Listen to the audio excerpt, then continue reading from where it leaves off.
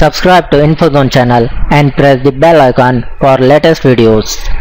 Hey guys, welcome back again. Today in this video I will show you how to fix command prompt missing from your start menu in Windows, and type here themes and related settings. You click on there. Now you go to the taskbar, click on G in the right side, replace command prompt with Windows PowerShell in the menu. When I right click the start button or press Windows key plus X, you disable this option. Now close. Now you right click on your start menu and see this command prompt. So hope you like this video. Thanks for watching. Please like, share and subscribe to my channel.